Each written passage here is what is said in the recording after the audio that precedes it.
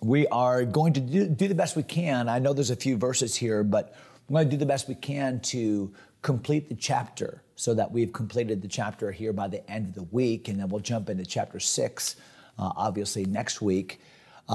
Yesterday, we talked about how Daniel had refused the gift, had refused the accolades of Belshazzar. I don't want it, Belshazzar. You are proud just like Nebuchadnezzar was. You did not learn his lesson. Look at verse 22.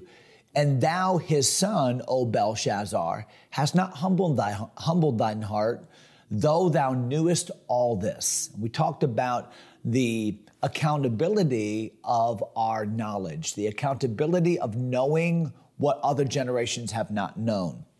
Verse number 23, but thou hast lifted up thyself against the Lord of heaven, and they have brought the vessels of the house before thee, and thou and thy lords, thy wives, thy concubines have drunk wine in them, and thou hast praised the gods of silver, gold, brass, iron, wood, stone, which see not, hear not, nor know, and the God in whose hand thy breath is. Now think about this.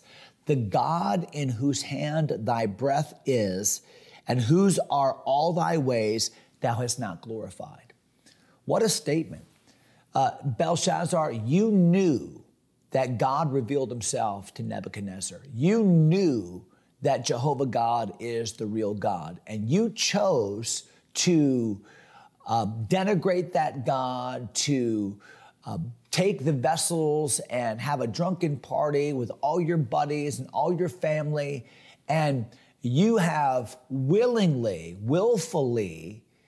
defied the God who holds your breath, who controls your life.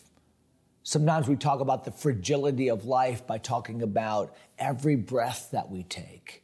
Or sometimes we'll talk about the fragility of life when we talk about the beating of the heart.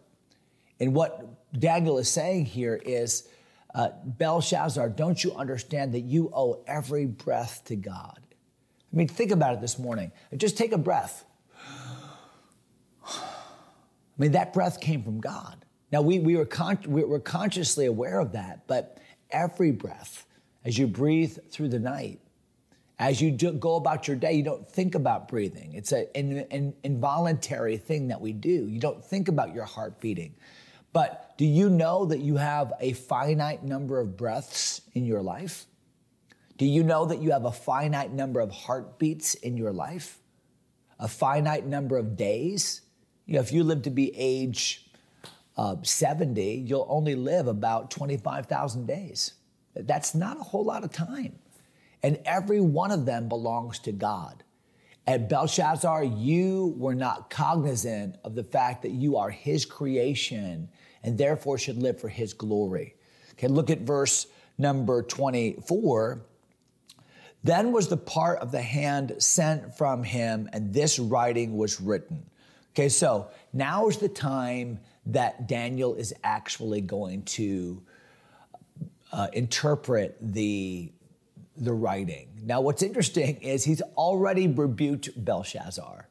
So if Belshazzar had any holdout in his mind that he might receive good news from Daniel, I'm sure that those hopes have now been dashed. As Daniel has come in, as Daniel has said, you're not going to buy me off, you're not going to flatter me, I'm going to tell you what God said, but I can already tell you what you're doing is wrong. He already has rebuked him for his behavior, and now he's going to read and interpret what God has said with the writing on the wall. Verse 25, this is the writing that was written. Mene, M-E-N-E, mene, tekel, upharsin, or peres would be the root of that. Mene, tekel, upharsin. So therein is the enigma. Okay, because the message has come in these one-word increments, one word that maybe the one word could have been understood among the magicians and soothsayers, although some Bible scholars believe that the words were written in Hebrew, and that's why maybe the Babylonian Wise men couldn't understand it. But whatever the case may be, the message is in somewhat of an enigma because it's only in these one word kind of summarizing words. So what do these words mean? Okay, well, the word mene means number or numeration. So God has numbered your kingdom, is what Daniel is going to show Belshazzar that this means, numeration. The middle word, tekel, refers to weighing, as one would weigh on a scale, weighing. So numeration, mene, tekel would be weighing, and then upharsin is the word division. I had to check that out, I forgot. So numeration, weighing, and then division is the actual word. So what's the message? The message is God has numbered you, maybe numbered your days, maybe given Belshazzar a certain number of days to repent, a certain season of grace, a certain season of long suffering. Remember, during the days of the flood, the Bible uses that language. During the days of judgment in the tribulation, there's a set number of days. The Bible says in Genesis chapter 6, my spirit shall not always strive with man. And so we need to be cognizant of the days that God does draw lines when we've crossed his mercy. And so numeration, weighing. I now, after these days, Belshazzar, I have weighed you. I've weighed your motives, I've weighed your actions, weighed your life, and you're found wanting. You've come up short. And upharsin or pires, division, therefore your kingdom will be divided. Your kingdom will be taken, separated from you. Okay? Look at what it says here in verse number 26. This is the interpretation of the thing. Mene, God has numbered thy kingdom and finished it. Tekel, thou art weighed in the balances and found wanting. Pires, thy kingdom is divided and given to the Medes and Persians. So all of that false bravado, all of that false security that Belshazzar had, I can eat and drink, I can flout the God of Israel, I can party with my buddies, my defenses will protect me, my city is impregnable, the Medes and Persians have no chance, not realizing that his own dad, Nabonidus, is already now dead. Look at verse 29. Then commanded Belshazzar, they clothed Daniel with scarlet, they put a chain of gold upon his neck, they made a proclamation concerning him that he should be the third ruler in the kingdom. Well, Daniel said, I don't want your awards. I don't want your accolades. I don't want your rewards. And yet Belshazzar does it anyway. You know why? Because I think Belshazzar is grasping. He's grasping.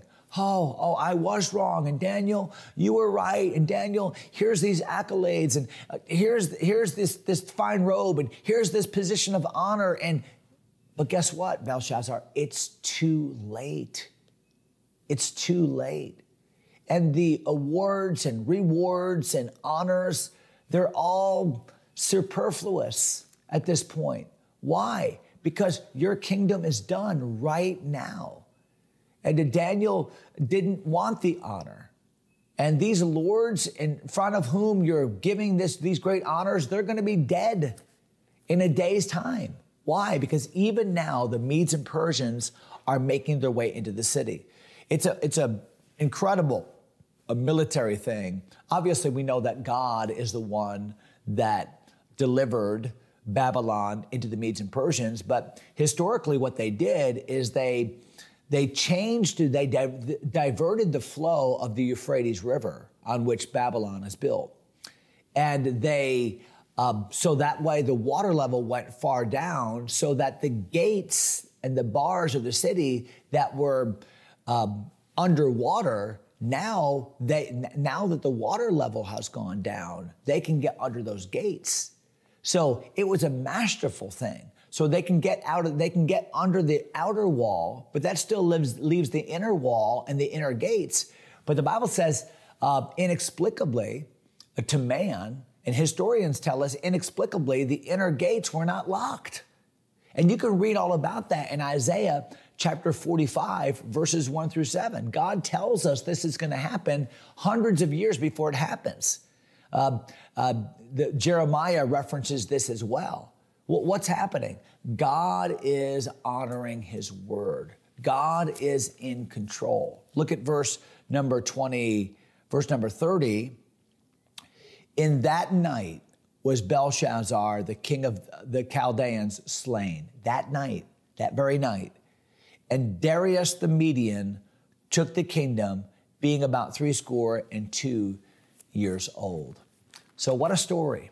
What an example of just pride, of opportunity wasted, of long suffering ignored, of a man whose life became a colossal failure because he snubbed his nose at God. And yet there's Daniel, humble, faithful, following. And we're going to see another great example of that next week. So I hope you'll join us. Have a great weekend. Enjoy your local church services, and we will see you on Monday.